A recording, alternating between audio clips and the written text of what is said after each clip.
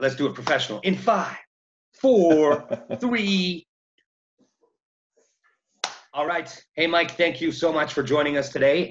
This is, as we previously discussed, one of our very first episodes of the Global Talent Accelerator Lighter Side of Tech series, where we're just going to explore all things technology, but more so the times it has not helped us, or the times that it didn't help us as much then as it does now.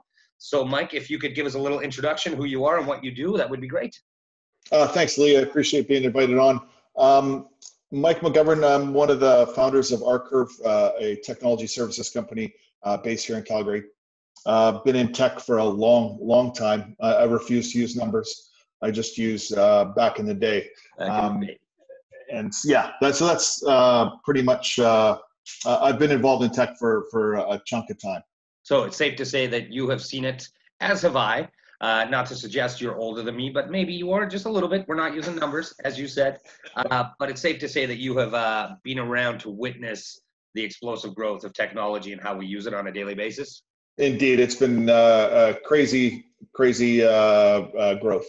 Yeah, absolutely. Okay, so Mike, as I said, we had previously sort of discussed this idea, and you had decided you had some stories from, to quote you, back in the day, some tech stories. Could you please share those with us? Sure. The one that immediately came to mind when I spoke with you earlier about this is one of my first gig in technology was with a company called IBM, and part of the work that we did as new recruits at IBM was we worked on the customer assistance group, the CAG group, and we took phone calls from clients. And this was also, again, putting some numbers into it, just as PCs were starting to hit people's homes and desktops. So I often was on support calls, and a couple of favorite ones, one that I did not take, but my colleague did, in terms of a customer had ordered a brand new IBM PC and spent a lot of money to do so, called and said, my computer's broken, it's not working. And my friend said, what's wrong? And I said, well, everything I type is in all caps.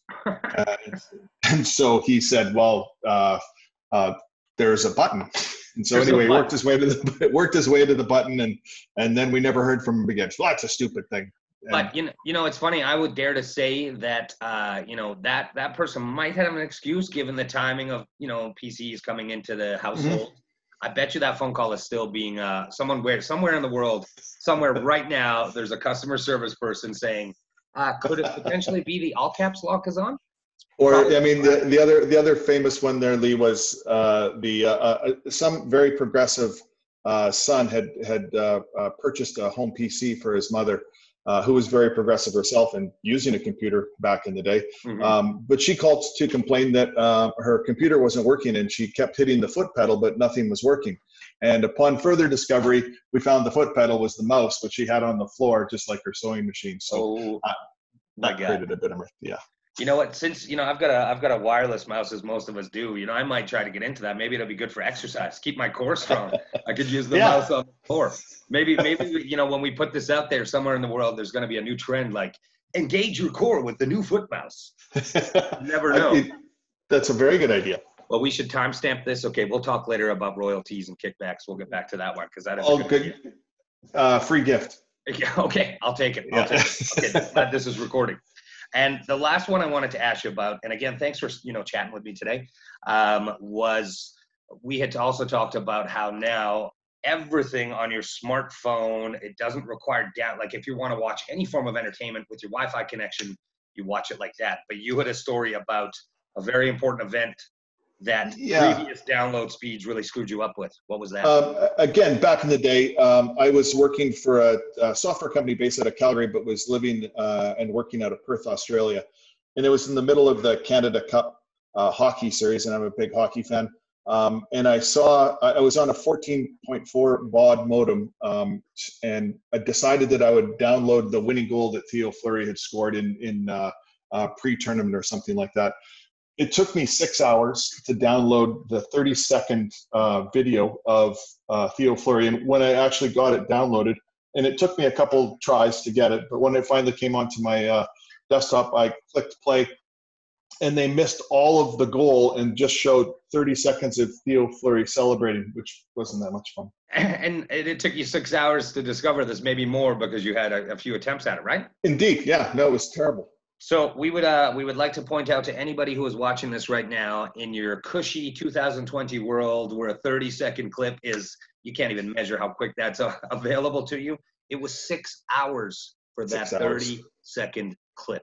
I know some of you can't even imagine what life was like back then, but for most of us, that was just normal, right? 6 hours. It was a very small tube. Yeah. Awesome. And is there anything else you wanna throw out there, and then it sort of popped up in your head? Nothing. No, I'm just happy to be part of it. Thanks, Lily. Well, how about just one last question I'll throw at you, because obviously you've been in tech for a long time, first gig at IBM. You've obviously done well to stay in an ever-changing and rapidly changing industry. Do you have any sort of, I don't want to say, let's say experienced, weathered, grade advice to anyone that's getting into the tech industry now, given how we know how fast it changes? Do you have any advice to anyone that's kicking off their programs at school? Absolutely. I think that, getting your technical skill is certainly a big part of the work we do. But as you move on out of your first and even into your second job, find people you want to work with and stay with those people. Absolutely. That's great advice. Okay, Mike, this has been perfect. You were officially our first episode. So congratulations. Big shout out to you. You know what? As soon as I've got this all wrapped up and edited, we'll tag you wherever you want. I'll send you a copy. But seriously, Mike, thanks for taking time out of your day to join us. Appreciate reaching out, Lee. Thanks. Thanks so much, man. We'll talk soon.